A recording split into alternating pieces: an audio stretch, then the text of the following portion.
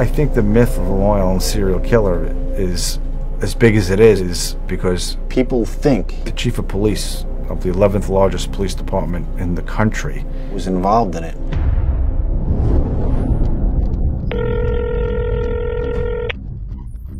I can't say it right now because if I say it, I'm gonna wind up dead.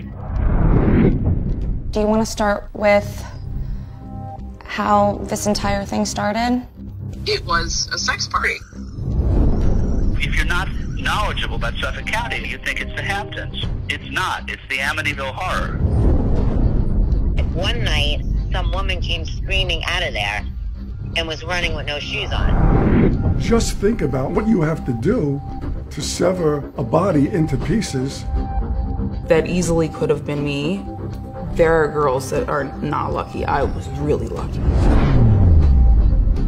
He's on the cover of Newsday for having sex with prostitutes in his police car, and they keep him as the chief. On what planet is that okay? He said your whole family's done?